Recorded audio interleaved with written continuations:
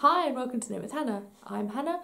We've been talking about baby knitting for a few weeks. Now we're going to start knitting a baby blanket. Hi and welcome to Knit with Hannah. I'm Hannah. I'm here with Knitting Natter to help you learn to knit the easy way. Yes, we're starting to knit a baby blanket today, and this is part of the knit along. If you get the kit or the pattern before Friday this week, then you can join the live videos, and you'll also get all the mistakes videos as well. You'll get automatic access to the exclusive playlists, which is full of videos where I make mistakes and fix them on video. So yeah, there are lots of problems you might come across if you're knitting something like this, and it's just one of those things when you're knitting. So we learn to fix them, and then it's a lot easier as you move forward and keep knitting. So this is what we're knitting. As you can see here, we started knitting at the tip, and I'll show you how we cast on for that in a moment. Then we're moving all the way through and creating a triangle with the knitting here. And then we'll move down to the final corner at the end. We'll do that next week. What I'm knitting with is a beautiful cotton. This is from Wool and the Gang, Shiny Happy Cotton. I've loved this yarn since I first used it in summer last year. Now, I was looking for yarn to put in the shop with the kits and searching for sustainable yarn that I can really stand behind and say there are many reasons I love this. That's why I've decided to use them in the shop. Okay, so let's get started. Here's the first part of the Four Corners baby blanket tutorial. So I have the 4 colours here that I'm going to knit the baby blanket with. And of course you can choose 4 colours, 2 colours, 1 colour. You can even choose 3 colours if you want to.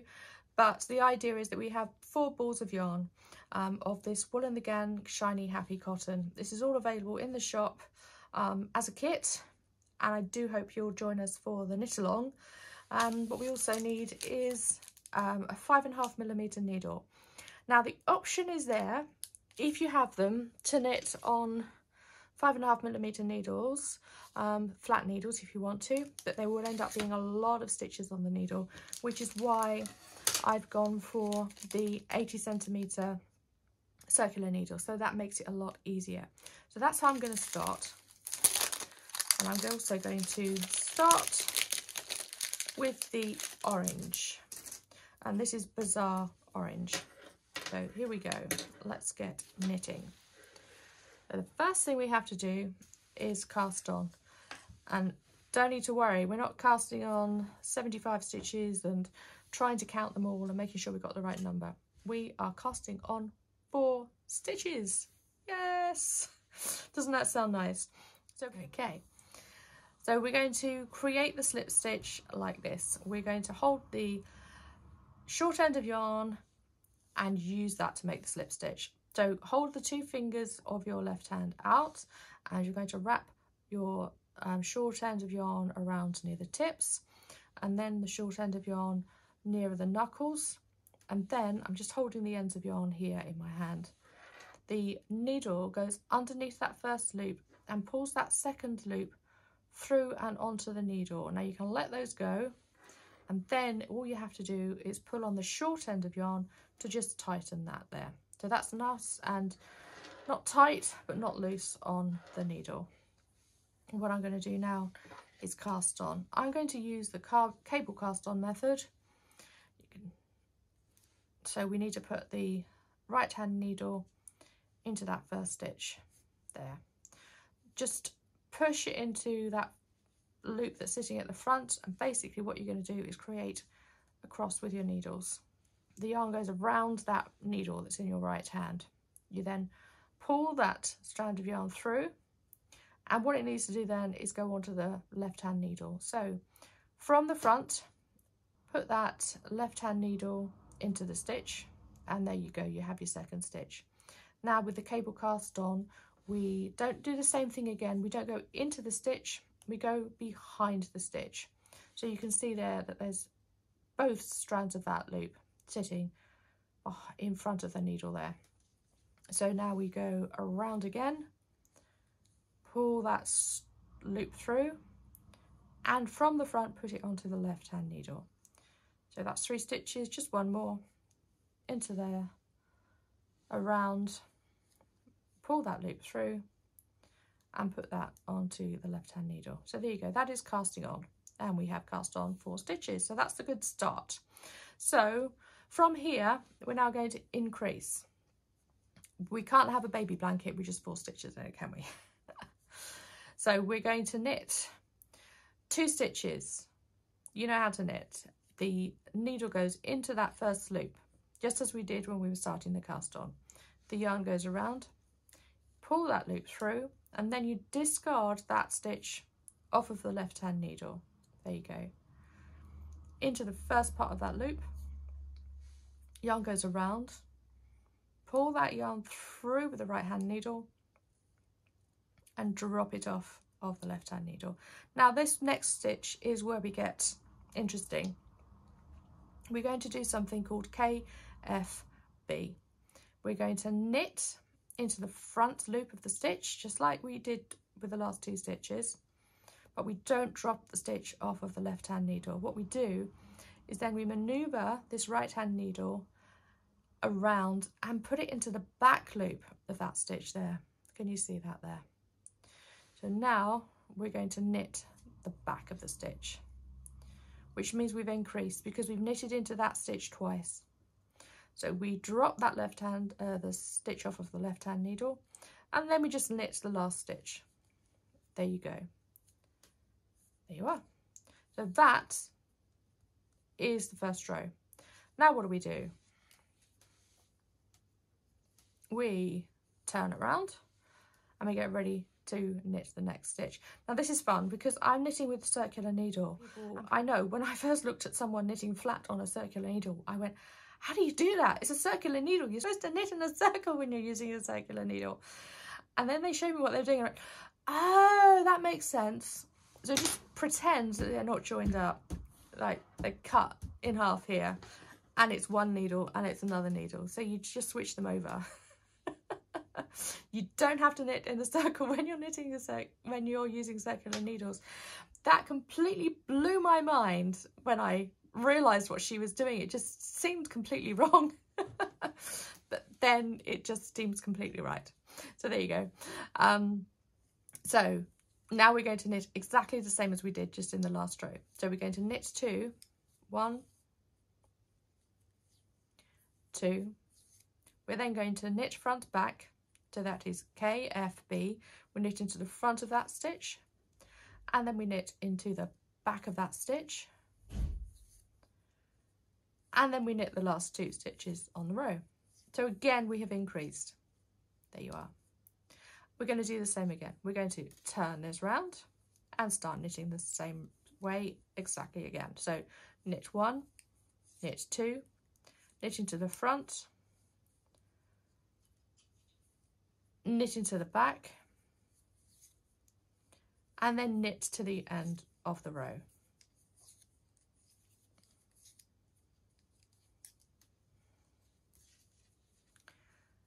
Knit 1, knit 2, knit into the front, knit into the back, and knit to the end of the row.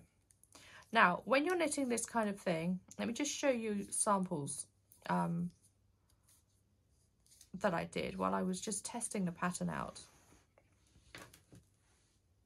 Here they are.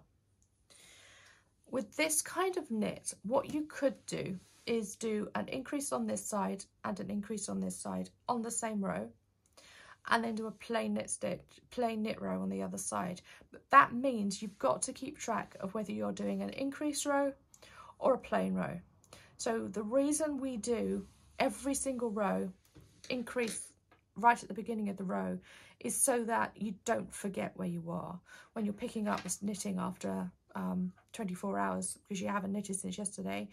Then you don't forget whether it's a knit row or whether it's an increase row. So that's what we're doing here. We are increasing at the beginning of every row. Let me just show you. So if we increase at the beginning of this row, we get increases here. And then when you turn it over and you increase at the beginning of this row, we also get increases on this side. So it increases exactly evenly on both sides. So that's what we're going to do. We are going to continue increasing all the way through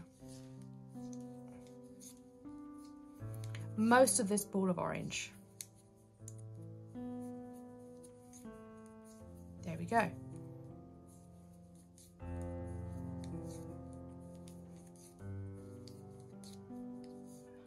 That's it. And I'm just going to sit here and do this. And like I say, until I've done most of this ball of orange yarn.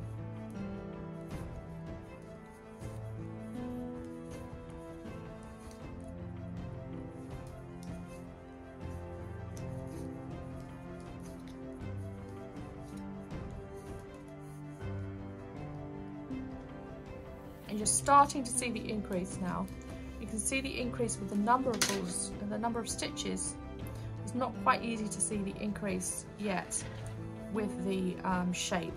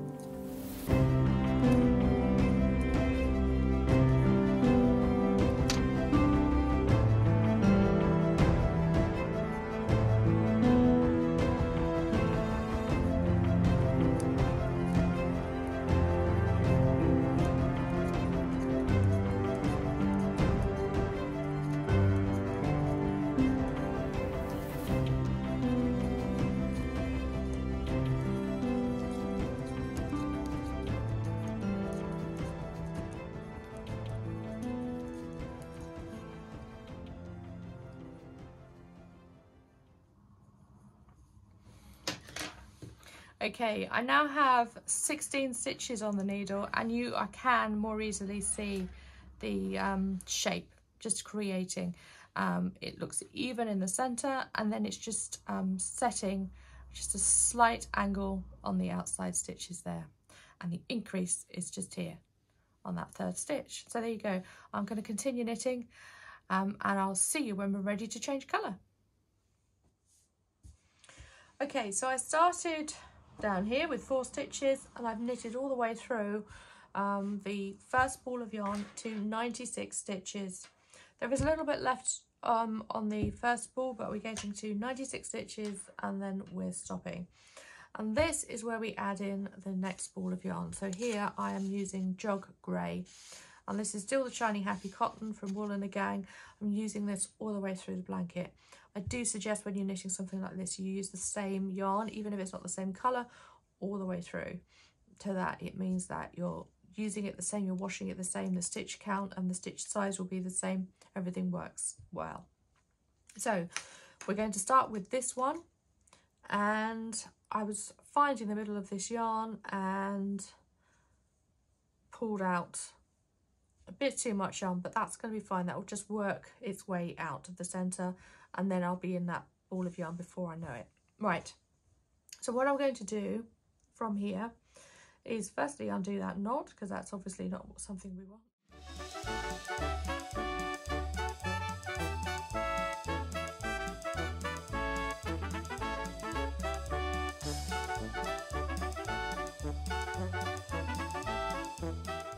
Okay, so you can see now why I'm using a long needle.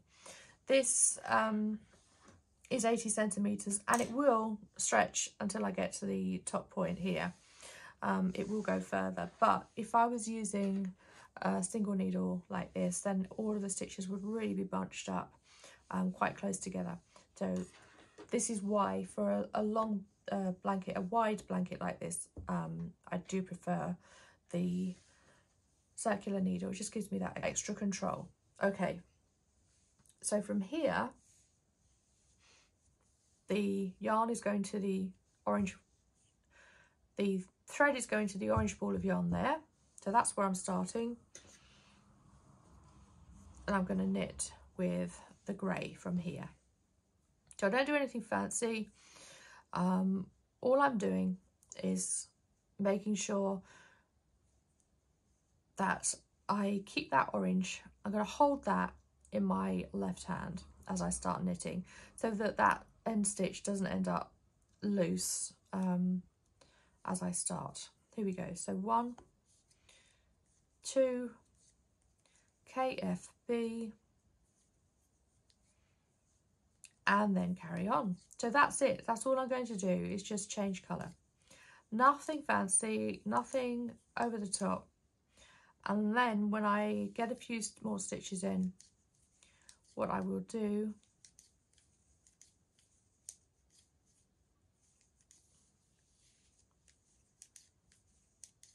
is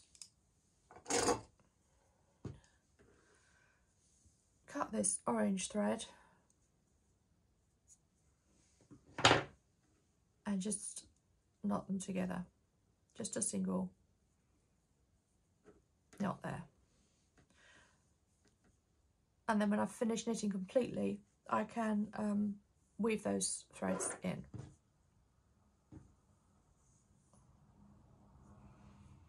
There we are.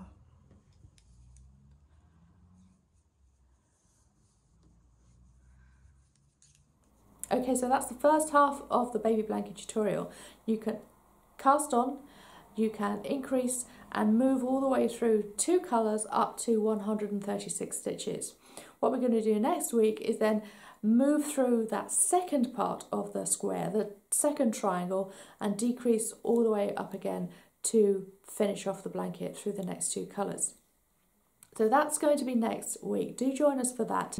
And like I said at the beginning, if you want to join us for the knit along, then we started that already. Yes, we started that this week. We started it yesterday. But if you get the kit or if you get the pattern before Friday this week, then you can join both of the knit and natters. That's when we get together live on video exclusively through the knit along.